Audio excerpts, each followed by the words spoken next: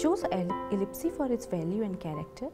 I personally feel a person to grow further needs a diversity in experience.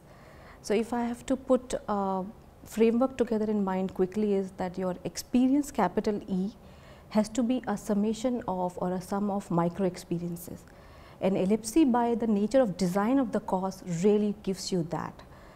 One side it dabbles you in your personal side of it, then it gets you out and you kind of get into some different experience, and which is completely on a framework or a concept.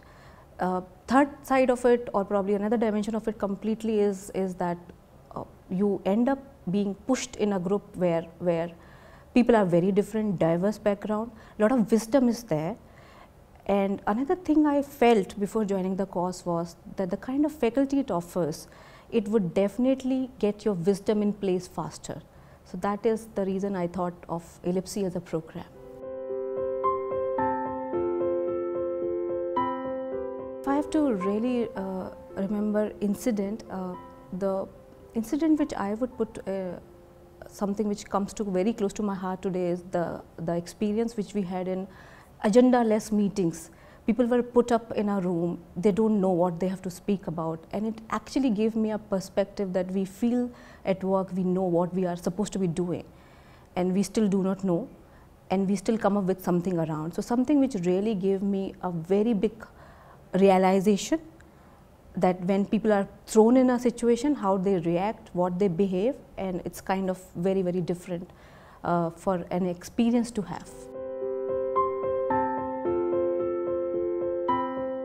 I work with managing director of the company, so we have very different style.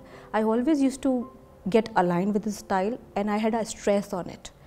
And I think the Ian's class actually gave me a very big clarity around.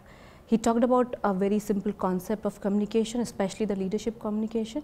And when I went up to him to ask that, I think this is something which is an issue.